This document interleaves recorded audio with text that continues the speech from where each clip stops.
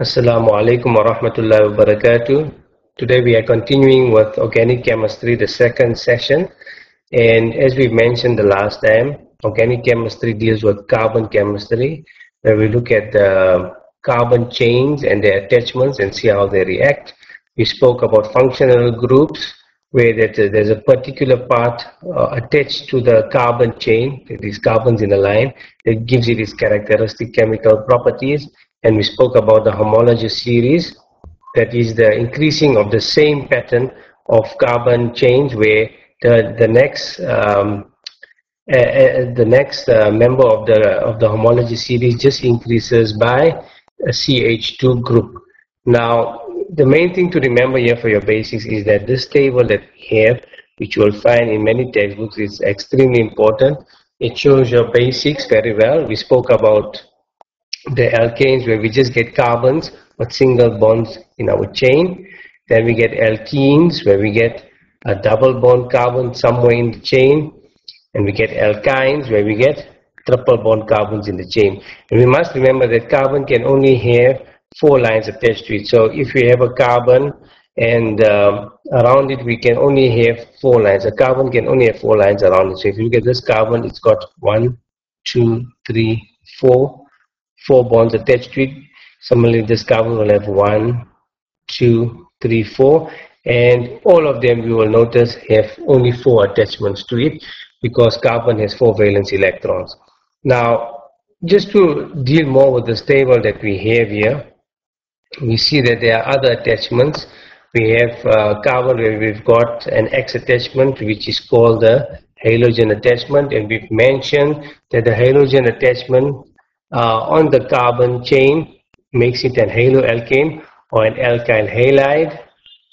Then we look further again on this table that we have. So the alkyl halide is the attached that we have here, or the X. Then if we get an OH attachment to the carbon, then the OH makes it an alcohol attachment. So the hydroxyl group is attached, and that the OH will make the chain an alcohol.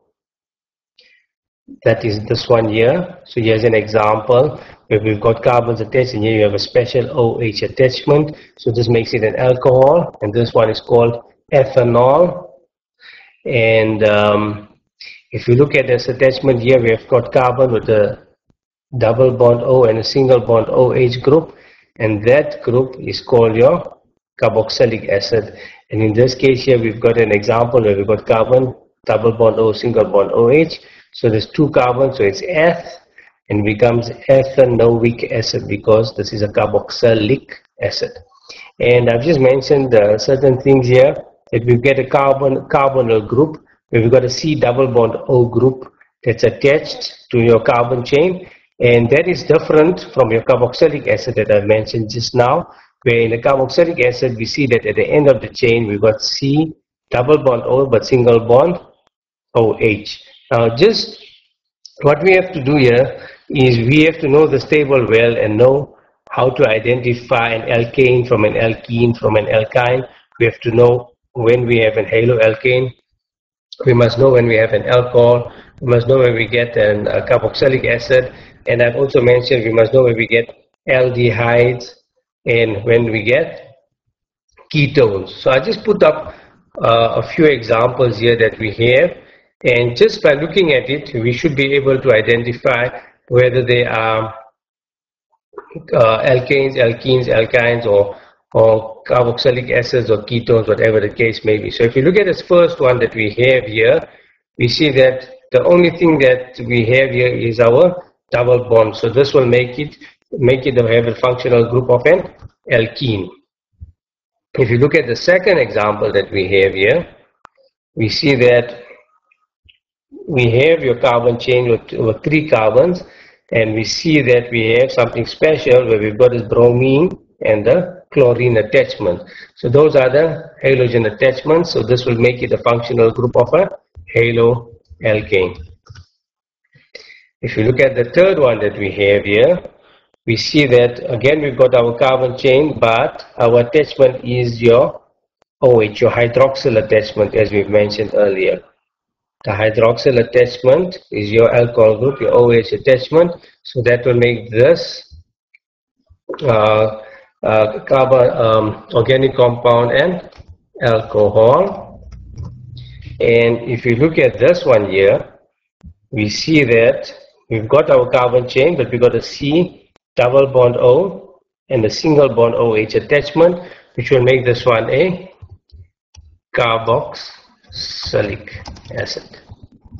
So here we see that just by looking at your organic compound and looking at whether we have single bonds, double bonds, triple bonds, seeing if there are other attachments, halogen attachments or hydroxyl attachments or carbonyl attachments, we can conclude whether our functional, we can identify what type of functional group is involved in the organic compound we have in front of us. I've added one more example because I thought it was very important. If you look at this example, we see that we have again our chain, and here in the center of the chain we've got a C double bond O, and the C double bond O attachment, as we've if we just look up, we'll see that the C double bond O attachment is called our carbonyl attachment because of the C double bond O. So once we see the C double bond O, we know that that's our carbonyl attachment. And looking at this example, we've got it here in front of us, so we can see that this becomes, because it's in the center, it becomes an aldehyde. Sorry, not an aldehyde, a ketone. But if you got a C double bond attachment at the end, then it becomes an aldehyde. So the carbonyl attachment, we can get a C double bond O attachment in the central carbon in the chain, or it can be at the end. But if it is at the end, say we take this example here, where if we had this here and we had to strike out the O, where we only had C double bond O and C but an H, then this here now will be called an aldehyde, and not this will be called an aldehyde. An aldehyde because of the carbonyl attachment at the end of the compound. So here we've got a simple examples of different homologous series and how we can find them in the group. And I will stop there, and in our next session I will look at naming of these compounds and one or two others. Thank you very much.